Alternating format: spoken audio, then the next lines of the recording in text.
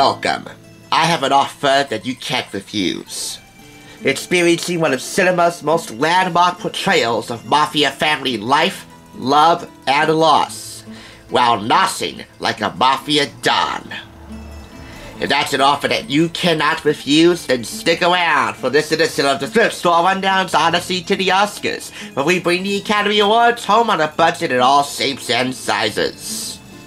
First up, we have the annotated Godfather screenplay, with commentary on every scene, interviews, hundreds of behind-the-scenes photos, and little-known facts about the Godfather, like the war that went on, the power struggle between the Paramount Pictures executive and the director and co-writer Francis Ford Coppola that went on throughout the making of the film. That is among many little-known facts about the Godfather behind the scenes and also in front of the camera that you might not know about, that Jenny M. Jones brings up. This is her book, which I purchased for $7.99 from the Red, White, and Blue Thrift Store in Patterson off of McLean Boulevard. It is a Black Dog and Leventhal publication. We'll get to the Tucci table a little bit later, but let's get into the Godfather. One of my assistant's favorite films, by the way. Jeff. He loves The Godfather. The entire trilogy, really, all three films. This only covers the first one. The one that won Francis Ford Coppola his Academy Award for Screenplay, and of course Albert S. Ruddy's Best Picture win. This retails for $29.95 US and $34.50 in Canada. This fully authorized, annotated, and illustrated edition of the complete screenplay of The Godfather presents all the little-known details and behind-the-scenes intrigue surrounding the landmark film. In here, you'll see fascinating commentary on technical details about the filming and shooting locations, about that scene outside the New York Supreme Courthouse that gathered 15,000 onlookers on a hot day. Tales from the set, including the arguments, the accidents, and the practical jokes, in order to keep the cast and crew from going insane. Profiles of the actors and stories of how they were cast, deleted scenes that never made the final cut, goofs and gaffes that did, and much more. Excerpts from interviews from nearly the entire cast and crew, including key figures such as Coppola, Albert S. Ruddy, and many of the castmates, including Al Pacino, are also featured in here. Contents include the genesis of The Godfather, how Paramount Pictures bought the rights to Mario Puzo's book, and the years-long battle it took for it to get from book to screen. Page 22, the complete annotated screenplay, with plenty of notes throughout, as well as additional commentary features and behind-the-scenes photos, so put together, marvelously structured, that you can visualize them all coming to life in motion as you're reading. That's how marvelously they are laid out throughout the screenplay section. Behind the scenes and stills from the film itself. The aftermath. The initial press screenings, the national release, and of course, his Oscar nominations. 3 appendices. We have the credits, the timeline of events, from buying the book's rights, to pre-production, principal photography, post-production, release, and Oscar wins. You'll see that in Appendix 3, Notable Awards, a bibliography of other Godfather-related books, an index of memorable quotes and lines, my personal favorite, and rather appropriate for this video, Leave the Gun, Take the Cannoli. The miscellaneous index and announcements concludes this book. Now, I have not seen The Godfather in my entire life. I mean, I've seen trailers, but never sat down to watch any of the first 3 films. And you might think that's kind of criminal on me, so much so that you want to put a contract down on my life, just like the Corleones do, forever warns them. Hear me out. This book is the best I'm gonna do until the day I actually find and buy any Godfather DVDs. I'll settle for the soundtrack if I can find that. But do you see the behind-the-scenes photos and the stills from the film? How marvelously they're all laid out in black and white and color. As you're reading the screenplay, you can visualize them coming to life. That's how accurately and magnificently they're laid out and structured. Of course, you're getting plenty of behind-the-scenes notes throughout, casting, principal photography, the stunts, the makeup, the costumes. All that razzmatazz and so much more. It's like you're actually listening to The Godfather inside of your head. If you can read this book quietly, at peace, if you're alone, in isolation, and you have nothing else better to do, then take a trip back in time to, I assume, the inner demonic seed of New York City, circa 1960s, 70s. This film was made in the 70s, as you might know. And experience family life a la the Corleones. I must also show you the credits because, well, they're really my favorite part of any film. The credits right here. Mostly complete. What more can you say? For those who haven't seen The Godfather, this is just about gonna do it for you. And will get you very excited to start seeing The Godfather and binging it over the course of several days, again and again and again. These are the initial reviews for The Godfather from Kenneth Turan, Edward Guthman of the San Francisco Chronicle, and the famed, God rest his soul, Roger Ebert of the Chicago Sun-Times. How a little-known indie film director named Francis Ford Coppola garnered the strength and courage and convictions while pissing a lot of people off, a lot of the suits at the top, to make his vision of Mario Puzo's book come to life is beyond anyone's comprehension, but you will learn about that in this book.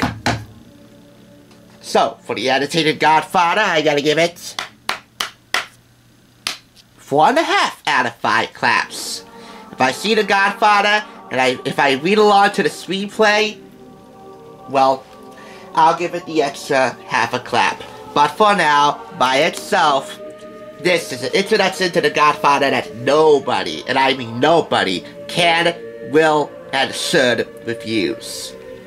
But of course, what's a Godfather viewing party without some Italian food? Or, in the case of the Tucci table, British Italian-American food. Because it's really a global hybrid that Stanley Tucci and his wife, Felicity Blunt, sister of Emily Blunt, who's married to John Krasinski, brings to the Tucci table, which is a gallery books publication.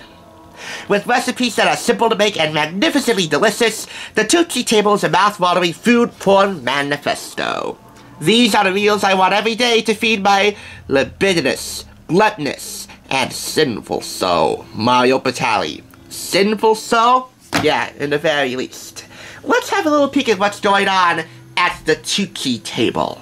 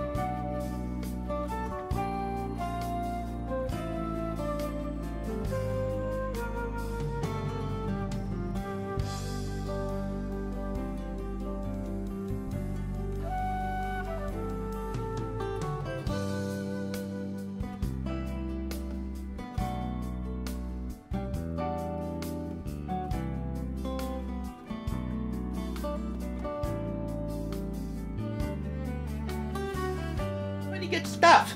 By the way, you had to learn how to make the frittata and, of course, the timpano, 2 of the centerpieces of the Big Night Feast. You remember his movie, Big Night? No Oscar nominations, but for any foodie, it's serious, binge-watching quality. Now, 2 of the most common Italian foods, especially if you're in the mob, are pasta and wine. And I figured, why don't we start with the wine first? Aperitifs and small little munchies and treats like this, forgive me, Spagliato Granata, which requires Prosecco, Campari, and red vermouth. Negronis are a favorite cocktail of Felicity's. This light, bright Granata, with the added lift of Prosecco, is something we love to serve after a dinner party. Splagato, or Splagatio, means spoiled, denoting that it is a Negroni made with Prosecco instead of gin.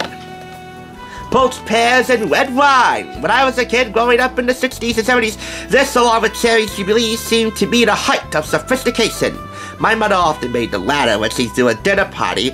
So does the devilish restaurateur Pascal and Big Night, but this is a less volatile treat.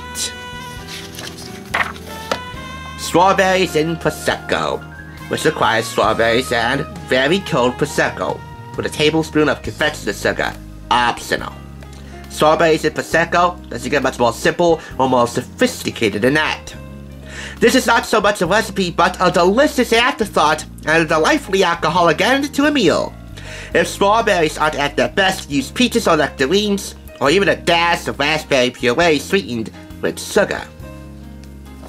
So now that we got the aperitifs out of the way, let's cover the pasta. By the way, me showing you this Tucci table book, this portion of the review was inspired by an article I read on StanIslandLive.com, SILive.com, showcasing 13 foods that the Godfather would eat. 2 among them, pasta and wine. So let's go ahead to the pasta. Rice and grains, but mostly pasta. One summer, Stanley took me to Martha's Vineyard and introduced me to the joys of clamming. We went kayaking with the whole family in a well-loved cove. And then the real business of clamming began. I was so excited, but every time I thought I found a prized clam, it turned out to be a crab, which would firmly grab my thumb with its pincers. Everyone else filled bucket after bucket with the good stuff, which made for a delicious spaghetti vongole, which I devoured whilst tending to my wounds. This is that, the spaghetti vongole. If you're not into that, why not go simple with pasta with fresh cherry tomatoes and basil? Definitely a summertime treat. Tomatoes are at their peak when you know they grow in the summer months. It's called pasta alla cecca, or cecca, in Italy. Nico's pasta with prosciutto, onions, peas, and pancetta. So named because Stanley Tucci's son, Nico, this is one of his favorite meals. Pasta with mushrooms. It can be used in a myriad of ways, as a side, served with polenta, and of course with pasta, the effervescent mushroom.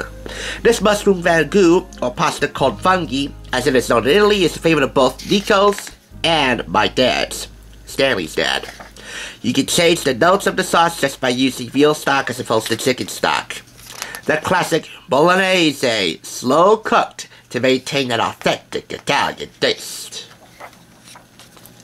And how about some orecchiette with broccoli rabe and anchovies? I love it, though I probably prefer it a little less spicy than she does, and by she, he means his wife Felicity. And that reminds me, there are 2 ways to make any meal, and this is to paraphrase Chef John of foodbusiness.com. The way your wife wants it done, and the wrong way. And take it from Stanley Tucci and his wife Felicity, I don't think his wife's way is the wrong way here. This is uova da raviolio. Ravioli filled with egg yolk. There will be no further butcherings of any Italian pronunciations at this time. Unless they're in the title of the recipe. Trofietti with pesto genovese, string beans and potatoes. Pasta al forno, baked pasta, also known as annellini al forno. Gnocchi with sage butter. And basic risotto. Basic, yet key to mastering any great risotto variations. One of the most simplest and delicious Italian grains and pasta pleasures. In addition to their recipes, they also got a couple of their famous friends to contribute recipes as well. Emily Blunt, Felicity's sister, and Tony Shalhoub, who is also co-star of Big Night, and of course, star of Monk on USA Network. Does anyone remember Monk? I do. I especially remember for Randy Newman's theme song, even though I have never seen an episode of Monk ever. Oh well, I would so love to explore that jungle one day. In pasta and grains, soups and salads, appetizers, entrees and desserts, meat and vegetables, light, refreshing, globe-trotting, delicious, familial, warm, inviting, comforting, bold, spicy, spring-like, summer-like, very seasonal, and a bunch of other adjectives that I may not have in my vernacular. Filled to the brim with photographs and lots of familial anecdotes from both Blunt and Tucci, I have to say, I have a very firm stance on celebrity cookbooks. If they're not that great sounding inside and outside, and not that great looking, well, what is there left to lose? Buy it, but don't really give a high score to it. But you know what? This is just so wonderful. I gotta give this a high score. Oh, before I do so, let me say the back. Well, nothing to read on the back except the hands of a man at work, creating lasting family memories around the table. 4.5 out of 5 claps will do for the Tucci table. For a total of 9 out of 10. I don't know if I still got the spot to say this, or if I could say it accurately, but here it goes. With a nod to the queen of Italian-American cookery on public television, and you probably know who she is, the woman I'm about to reference. Here we go. Tucci a tavola al mangiare. All to the table to eat, and continue to enjoy one of life's simple yet great pleasures, and of course, one of cinema's most historic and so incredibly awesome pleasures. Thanks for watching, or should I say grazie. Tomorrow's another awesome day, so long as I catch you on the thrift side. Until then, stay golden.